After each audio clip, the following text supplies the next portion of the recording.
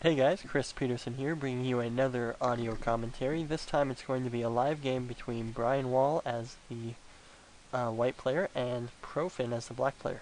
Now this is a 3-minute game on ICC, and it looks like it started out as a Sicilian, but kind of morphed into some kind of weird, I don't know, French type thing. I don't know what this is. I guess it's still a Sicilian, but um, now let's see. A little bit confused. The game's going by pretty fast here. Could see a trade of queens here to go into an endgame. Nope, Brian doesn't want to do that. Yep, bishop d3. Probably going to be trying some kingside harassment here with like queen c2 maybe. Or even, okay, rook h5. That's good.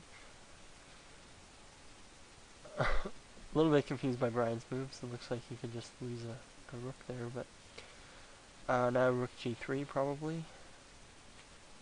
Rook g3 to get out of the discovered attack. There we go. And maybe queen b3 so we can threaten like bishop takes g6 kind of things. Or he just retreats his bishop, that's also good. Now his bishops have a lot of power along that long diagonal, so looks like he's losing his star squared bishop though, probably. Oh, the rook on g3 is actually defending the d3 bishop, so he's not actually hanging that. And it looks to me like black is going to be able to hold on to this position fairly easily. And, but, I mean, Brian's only down a pawn, which is, I mean, it is a winning advantage in most cases, but in the endgame it'll be a little bit more difficult to deal with. Oh, Brian just lost a rook there, that was a mistake. Oops. Oh, he just resigned there, so start a new game. That's something about these 3-minute games is you get a lot of games in, and sometimes you make terrible mistakes like that, so that's unfortunate. This time we have a e4, e5. A little different with that bishop on d2 rather than either on c4 or b5. It looks like Brian's going to be going for that kingside pressure again. Now, Brian likes to do that kingside pressure, and he's very good at setting up attacks, and this game is obviously no exception.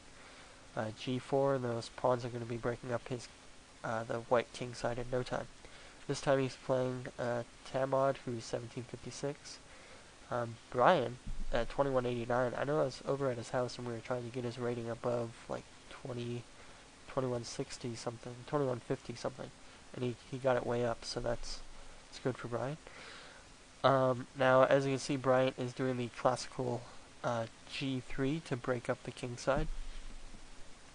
That's the best way to break up this king. With that bishop on b6, it's going to be very easy to just get rid of all of those kingside pawns. Probably want to be playing c5 at some point here for white. I don't know about that move. Just pawn takes pawn. Pawn takes pawn check was good too. Probably, yep, c takes. Probably pawn takes pawn check here, and then queen f6 is good. Oh, bishop takes is also good. Pawn takes. Maybe queen h4. Yep, okay. And now we need to get some more pieces into the attack here. Probably want to. Oh, okay. He doesn't even move the knight. That's interesting. I guess he doesn't want the queen invading on c7, because that would be pretty bad. Probably queen g3 now? No? Okay, just retreat all the way. Sometimes it's hard to predict what Brian's going to do. I know he doesn't like to retreat, so that's why I thought queen g3, but his move seems okay too, just trying to solidify his position a little bit. He's down material, I think. Let's see. It looks like he's down 2 pieces for a rook. And pawns are even, so it's a tough spot for Brian. A lot of times those 2 pieces can kind of swarm around the rook and just kind of overpower it. And especially since Brian's not going to be able to castle and get his rooks connected very easily. He probably might have wanted to trade queens there, so that way he can connect his rooks. Not earlier, I mean. Because in this position it's going to be a lot more difficult. One possibility of a tactic is h2, followed by bishop h3, and then a bishop g2 sack, queening on h1, which wins an exchange, but Brian's going for the more pressurized route. That move just loses a pawn. Rook takes g3 check. Probably rook e3 now. Yep. And might be losing that d3 pawn as well. And Brian's probably going to castle queenside now. Yep, there we go. So he castled so late, but so effective as well. So rook g8 now. No, I guess he doesn't. Okay, just winning that e4 pawn and attacking the knight. Probably going to win that d4 pawn as well. Just pawn takes d4 is good. And now, let's see. Probably rook. Well, yeah, rook e3, and if bishop takes pawn, rook takes a3 is good. I'm not so sure about that move. Probably just rook f8 is going to be winning some material.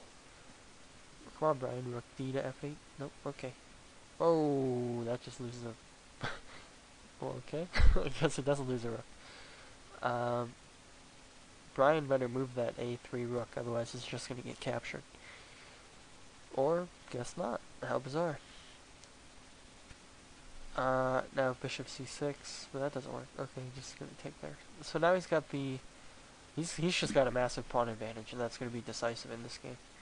So those C and D pawns are just going to roll up the board, and then the A pawn's just going to march up there as well. So, yeah, this game is just over. Brian's going to win it very easily. Then I'll probably do one more game, and then I'll have to save that file and then start a new one, because I can only do like 15 minutes. So, this game is going to reach about, well, actually, yeah, so it'd be about the right number of moves, right number of games. Anyway. So Tamu losing this game very easily. Brian's actually queening now. Probably going to see resignation. Yep, there it goes. And let's see the next game. So Brian, oh, I guess they're doing a little bit of a rematch. This time it's going to be another French. E5, yep.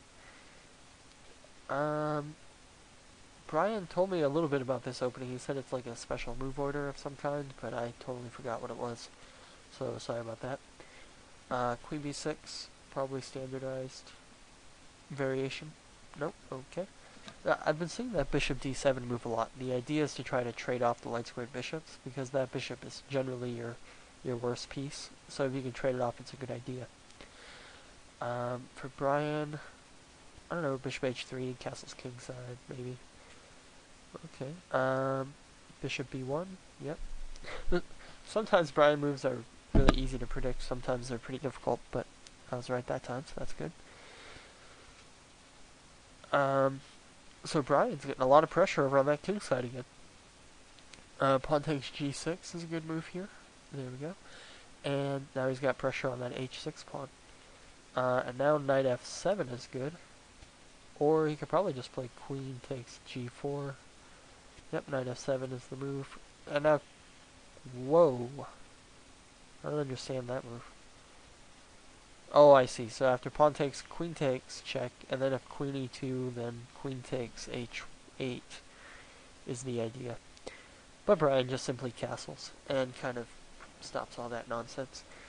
Although his king is a little bit exposed here, it's going to be difficult for black to try to capitalize on that, because that pawn on g6 and that knight over on h8 are really going to hamper black's pieces a lot. So Tamu playing pretty creatively, and Brian as well. So the interesting thing is, usually when I was over at Brian's house, he was playing just like GM after GM and GM after IM, and just crazy strong players. And so far, Brian hasn't played any players of recognition so far. So that's unfortunate, but these games are still pretty interesting in my opinion. So e4, solidifying that knight on f3. That knight's not going anywhere for a long time.